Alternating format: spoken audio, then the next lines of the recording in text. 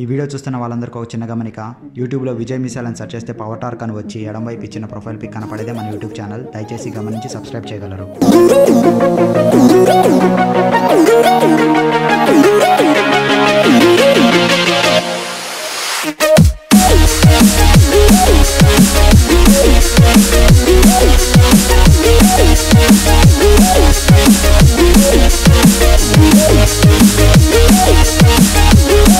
ఈ video start చేసే ముందు మన ఛానల్ సబ్స్క్రైబర్స్ ఇంకా వ్యూవర్స్ అందరినీ నన్ను క్షమించమని కోరుకుంటున్నాను. ఎందుకంటే నేను గతంలో వాకరౌండ్ రివ్యూ చేసిన బైక్స్ అయిన పల్సర్ 180F ఇంకా పల్సర్ 150 UG5 ఈ రెండు బైక్స్ కూడా కేవలం సింగిల్ ఛానల్ ABS తో వచ్చినట్టే. కానీ నేను వీడియోలో పొరపాటున డ్యూయల్ ఛానల్ ABS అని చెప్పాను. ఆ రెండు బైక్స్ కి వెనకాల బ్రేక్ లో ఇచ్చిన సెన్సార్ ABS అయితే కాదు, అది కేవలం RLP స్పీడ్ సెన్సార్ మాత్రమే. ఇక అలాగే మన ఛానల్ వ్యూవర్స్ లో ఒకరైన భాస్కర్ రెడ్డి అనే అతనికి నేను చాలా థ్యాంక్స్ చెప్తున్నాను. ఎందుకంటే Pulsar 150 UG5 walkaround review comment section లో అతను కామెంట్ చేయబట్టే నేను ఈ పొరపాటును గమనించాను.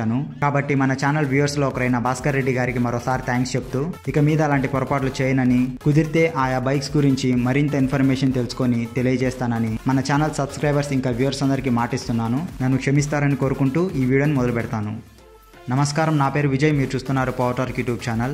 ఇవాళ వాకరౌండ్ రివ్యూలో మనం తెలుసుకోబోతున్నాం KTM డ్యూక్ 125 గురించి. మామూలుగా KTM డ్యూక్ బైక్స్ అంటే 200cc, 250cc, 390cc లేదా అంతకు మించిన సీసీతో బైక్స్ అయితే మనం చూసే ఉంటాం. కానీ మొదటిసారిగా అతి తక్కువ సీసీతో KTM ఫ్యామిలీ నుంచి వచ్చిన 125 బైక్గా దీన్ని మనం చెప్పుకోవచ్చు. అంతేకాదు ఇది 2019 ఎడిషన్. ఇందులో సేఫ్టీ బ్రేకింగ్ ఫీచర్ అయిన సింగిల్ ఛానల్ ABS కూడా ఇచ్చారు. ఇంకా ఈ బైక్ గురించి మరిన్ని వివరాలు తెలుసుకుందాం. ఇక ముందుగా ఈ బైక్ డైమెన్షన్ చూసుకుంటే పొడవు 1993 మిల్లీమీటర్లు, వెడల్పు 789 మిల్లీమీటర్లు, ఎత్తు 1083 మిల్లీమీటర్లు, సీట్ హైట్ 818 మిల్లీమీటర్లు, గ్రౌండ్ క్లియరెన్స్ 175 మిల్లీమీటర్లు, వీల్ బేస్ 1366 మిల్లీమీటర్లు, కర్బ్ వెయిట్ అంటే ఈ బండి మొత్తం బరువు వచ్చేసి 148 కేజీలుగా ఉంటుంది. ఇక ఇంజిన్ స్పెసిఫికేషన్ చూసుకుంటే 124.7cc 4-స్ట్రోక్ liquid cool single cylinder 4-వాల్వ్ డివో HC fuel injection BS4 engine అయితే మనం ఇందులో చూడొచ్చు. ఇక ఈ ఇంజిన్ నుంచి వచ్చే పవర్ చూసుకుంటే మాక్సిమం పవర్ 9250 RPM వద్ద 14.5 హార్స్ పవర్ అందజేస్తుంది. మాక్సిమం టార్క్ 8000 RPM వద్ద 12 న్యూటన్ మీటర్ అందజేస్తుంది. ఇక గేర్ బాక్స్ విషయానికి వస్తే ఈ బైక్కి టో గేర్ షిఫ్టర్తో పాటు 6-స్పీడ్ మాన్యువల్ ట్రాన్స్మిషన్ గేర్ బాక్స్ అయితే ఇచ్చారు. ఇక గేర్ ప్యాటర్న్ చూసుకుంటే మొదటి గేర్ కిందికి వేసుకోవాలి, మిగతా 5 గేర్లు పైకి వేసుకోవాలి. ఇక ఇక్కడ చూస్తే ఈ బైక్ మరింత స్పోర్టీ లుక్ పెంచడం కోసం ఇంజిన్ కింద ఒక ఇంజిన్ కామ్ కూడా ఇచ్చారు. ఈ బైక్ ఇంజిన్లో లిక్విడ్ కూలింగ్ సిస్టమ్ ఉంది కాబట్టి ఒక రేడియేటర్ని కూడా ఇచ్చారు. ఈ రేడియేటర్లోని కూలెంట్ ఇంజిన్ హీట్ అయినప్పుడు ఇంజిన్లోకి వెళ్ళి ఇంజిన్ని చల్లబర్చి మళ్ళీ రేడియేటర్లోకి వచ్చి రేడియేటర్ ఫ్యాన్ గాలి ద్వారా చల్లబడిన కూలెంట్ మళ్ళీ ఇంజిన్లోకి వెళ్ళి వస్తుంది. ఇలా జరుగుతూనే ఉంటుంది. ఈ ప్రక్రియనే లిక్విడ్ కూలింగ్ సిస్టమ్ అని అంటారు. ఇంకో ముఖ్యమైన విషయం ఏంటంటే ఇందులో మనకి స్లిప్పర్ క్లచ్ అయితే ఇవ్వలేదు, కేవలం వెట్ మల్టీ డిస్క్ క్లచ్ మాత్రమే ఇచ్చారు. ఇక చాసీస్ ఇంకా బాడీ డిజైన్ గురించి చెప్పుకుంటే ట్రెలిస్ ఫ్రేమ్ పవర్ కోటెడ్ చాసీస్ని అయితే ఇందులో ఇచ్చారు. ఇక బాడీ డిజైన్ చూసుకుంటే sports naked bike body design అయితే మనం ఇక్కడ చూడొచ్చు. ఇక సస్పెన్షన్ విషయానికి వస్తే ఫ్రంట్లో మనకి triple rate spring 140mm inverted telescope ఫోర్క్ని అయితే ఇచ్చారు. ఇక వెనక సస్పెన్షన్ చూసుకుంటే double rated 60mm monoshock observer ఇచ్చారు. ఈ సస్పెన్షన్ని మన హైట్కి తగ్గట్టుగా 10 స్టెప్స్ వరకు అడ్జస్ట్ అయితే చేసుకోవచ్చు. ఇక బ్రేకింగ్ విషయానికి వస్తే ఫ్రంట్లో మనకి single channel ABSతో 4 piston radial fixed calliper గల 300mm సింగిల్ డిస్క్ బ్రేక్ అయితే మనం ఇక్కడ చూడొచ్చు. ఇక వెనక బ్రేక్ చూసుకుంటే సింగిల్ పిస్టన్ ఫ్లోటింగ్ క్యాలిపర్ గల 230mm సింగిల్ డిస్క్ బ్రేక్ అయితే మనం ఇక్కడ చూడొచ్చు. అంతేకాదు ఈ వెనక డిస్క్ బ్రేక్లో RLP స్పీడ్ సెన్సార్ కూడా ఇచ్చారు. RLP అంటే rear wheel lift of protection అని అర్థం. ఈ RLP స్పీడ్ సెన్సార్ ఉండడం వల్ల సడన్ గా ఫ్రంట్ బ్రేక్ వేసినప్పుడు వెనకాల టైర్ అనేది గాల్లోకి లేకుండా ఉంటుంది. సింపుల్ గా చెప్పాలంటే బ్రేకింగ్ సమయంలో బైక్ వీలీ అవ్వకుండా ఉంటుంది. అంతేకాదు ఈ RLP సెన్సార్ అనేది రియర్ వీల్ స్పీడ్ తో పాటు ఫ్రంట్ వీల్ స్పీడ్ ని కూడా సెన్సింగ్ చేసి ఫ్రంట్ లో ఇచ్చిన ABS బ్రేకింగ్ కి మంచి సపోర్టింగ్ బ్రేకింగ్ గా నిలుస్తుంది. ఇక ఈ సింగిల్ ఛానల్ ABS ఉండడం వల్ల బ్రేకింగ్ డిస్టెన్స్ కూడా తగ్గుతుంది. అంతేకాదు ఈ ముందు వెనక రెండు బ్రేక్స్ కూడా బైబర్ బ్రాండింగ్ బ్రేక్స్ గా మనం ఇక్కడ చూడొచ్చు. ఇక టైర్స్ విషయానికి వస్తే ఫ్రంట్లో మనకి 110/70 17 ఇంచెస్ ట్యూబ్లెస్ టైర్ అయితే ఇచ్చారు.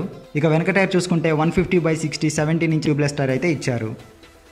ఇక వీల్స్ చూసుకున్నట్లయితే ముందు వెనక రెండు కూడా ఆరెంజ్ కలర్తో 10 స్పోక్స్ అలాయ్ వీల్స్ని అయితే మనం ఇక్కడ చూడొచ్చు. ఇక ఈ బైక్కి అండర్ బెల్లీ సైలెన్సర్ ఇచ్చారు కాబట్టి సైలెన్సర్ అనేది మనకి రైట్ సైడ్ అయితే కనపడదు. అండర్ బెల్లీ సైలెన్సర్ అంటే సైలెన్సర్ అనేది ఇంజిన్ కింద వెనక వైపు ఉంటుంది. ఇక ఈ బైక్కి లెఫ్ట్ సైడ్ వెనకలో చూసుకున్నట్లయితే ఆడవారి సౌకర్యం కోసం ఒక శారీ గార్డ్ కూడా ఇచ్చారు. ఇలాంటి నేకెడ్ స్పోర్ట్స్ బైక్స్లో ఇది ఒక మంచి విషయంగా చెప్పుకోవచ్చు. ఇక వెనక నుంచి చూస్తే బ్యాక్ టైర్ని కవర్ చేస్తూ ఒక పెద్ద టైర్ హగ్గర్ కూడా కనిపిస్తుంది. ఇక హ్యాండిల్ విషయానికి వస్తే ఒక వెడల్పైన అల్యూమినియం సింగిల్ పీస్ హ్యాండిల్ బార్ని అయితే ఇచ్చారు. ఇక లెఫ్ట్ హ్యాండ్ స్విచ్ గేర్ చూసుకుంటే ఇది హై బీమ్ లో బీమ్ స్విచ్, ఇది సైడ్ ఇండికేటర్ స్విచ్, ఇది హార్న్. ఇక ఫ్రంట్లో మనకి పాస్ లైట్ స్విచ్ కూడా ఇచ్చారు. ఇక రైట్ హ్యాండ్ స్విచ్ గేర్ చూసుకుంటే ఇది ఇంజిన్ కిల్ స్విచ్, ఇది సెల్ఫ్ స్టార్ట్ బటన్. ఇందులో ఇంకొక ముఖ్యమైన విషయం ఏంటంటే ఈ బైక్ స్టార్ట్ చేయడానికి కేవలం సెల్ఫ్ స్టార్ట్ బటన్ మాత్రమే ఇచ్చారు, కిక్ రాడ్ అయితే ఇవ్వలేదు. ఇక్కడ చూస్తే బైక్ పొరపాటున కింద పడినప్పుడు ఎక్కువ డ్యామేజ్ అవ్వకుండా ఒక క్రాష్ కార్డు కూడా ఇచ్చారు. ఇది ఒక మంచి సేఫ్టీ ఫీచర్ అని చెప్పుకోవచ్చు. ఇక వెనక నుంచి వచ్చే వాహనాలు చూడడానికి వీలుగా 2 స్టైలిష్ సైడ్ మిర్రర్స్ కూడా ఇచ్చారు. ఇక ఇన్స్ట్రుమెంట్ కన్సోల్ విషయానికి వస్తే ఈ బైక్కి ఫుల్లీ డిజిటల్ ఇన్స్ట్రుమెంట్ కన్సోల్ని అయితే ఇచ్చారు. ఈ instrument కన్సోల్లో RPM meter, speedometer, fuel metre, twin trip meter, odometer, fuel consumption metre, fuel indicator, kheer indicator, side stand indicator, clock, high beam light, high RPM light, engine check light, ABS light, neutral light, side indicator light, ఇంకా service reminder వంటి information అయితే మనం ఇందులో చూడొచ్చు. ఇక indicators విషయానికి వస్తే ఇందులో మనకి 4 క్లియర్ లైన్స్ ఎల్ఈడి ఇండికేటర్స్ని అయితే ఇచ్చారు. ఇవంతా ఫ్లెక్సిబుల్గా లేవు కాబట్టి వీటి దగ్గర కొంచెం జాగ్రత్తగా ఉండాలి. ఇక హెడ్లైట్ విషయానికి వస్తే ఫ్రంట్లో పొడవైన స్ప్లిట్ డిజైన్ హెడ్లైట్ అయితే మనం ఇక్కడ చూడొచ్చు. ఇందులో ఎల్ఈడి హెడ్లైట్ అయితే ఇవ్వలేదు, కేవలం హాలోజన్ హెడ్ ల్యాంప్ మాత్రమే ఇచ్చారు. ఇక ఈ హెడ్లైట్కి కొంచెం కింద చూసుకుంటే మనకి పార్కింగ్ లైట్ కూడా కనిపిస్తుంది. ఇక ఈ హెడ్లైట్ టాప్లో చూసుకుంటే ఒక చిన్న విండ్ వైజర్ కూడా ఇచ్చారు. ఇక టైల్ ల్యాంప్ విషయానికి వస్తే వెనకాల మనకి full LED integrated tail lamp ఇచ్చినట్టుగా మనం ఇక్కడ చూడొచ్చు. ఇక సీటింగ్ విషయానికి వస్తే ఈ బైక్కి స్ప్లిట్ డిజైన్ స్టెప్ సీట్స్ని ఇచ్చారు. బేసిక్గా ఇది నేకెడ్ స్పోర్ట్స్ బైక్ కాబట్టి పెద్దవాళ్ళకి, ముఖ్యంగా ఆడవాళ్ళకి ఇలాంటి సీటింగ్ అయితే అంత కంఫర్ట్గా ఉండదు. కానీ కాలేజ్ స్టూడెంట్స్ లాంటి వాళ్ళకైతే పర్ఫెక్ట్గా సెట్ అవుతుంది. ఇక వెనక సీట్లో కూర్చున్న వాళ్ళు పట్టుకోవడానికి వీలుగా 2 గ్రాబ్ రైల్ హ్యాండిల్స్ కూడా ఇచ్చారు. ఇక ఫ్యూల్ ట్యాంక్ విషయానికి వస్తే 10.2 లీటర్స్ ఫ్యూల్ కెపాసిటీ గల ఒక పెట్రోల్ ట్యాంక్ అయితే ఇచ్చారు. ఈ బైక్ స్పీడ్ 50 నుంచి 60 మెయింటైన్ చేస్తే లీటర్కు 40 నుంచి 45 కిలోమీటర్ల మైలేజ్ ఇచ్చే అవకాశం ఉంటుంది. ఈ బైక్ మనకి వైట్, బ్లాక్, ఆరెంజ్ ఈ 3 కలర్స్లో అందుబాటులో ఉంటుంది. ఇక ఈ bike Delhi on road price చూసుకుంటే 1,51,000 ఉంటుంది. మీరు ఒకవేళ కడపలో ఉన్న వాళ్ళైతే కింద స్క్రోల్ అవుతున్న నెంబర్కి ఫోన్ చేసి ఖచ్చితమైన ధర తెలుసుకోవచ్చు. ఈ వాకరౌండ్ రివ్యూలో ఈ బైక్ గురించి ఫుల్ డీటెయిల్స్ ఇచ్చాను అనుకుంటున్నాను. ఈ వీడియో కానీ మీకు నచ్చినట్లయితే లైక్ చేసి, షేర్ చేసి, సబ్స్క్రైబ్ చేయండి. మరిన్ని బైక్స్ రిలేటెడ్ వీడియోస్ కోసం నోటిఫికేషన్ బెల్ ఐకాన్ యాక్టివేట్ చేసుకోండి. ఈ వీడియో చివరి వరకు చూసిన వాళ్ళందరికీ చాలా థ్యాంక్స్. ఇక మనం నెక్స్ట్ వీడియోలో కలుసుకుందాం. నేను మీ Vijay signing off. Enjoy safe riding and have a nice day. Bye. ఈ వీడియో ముగించే ముందు ఒకసారి ఎగ్జాస్ట్ నోట్ కూడా విందాం.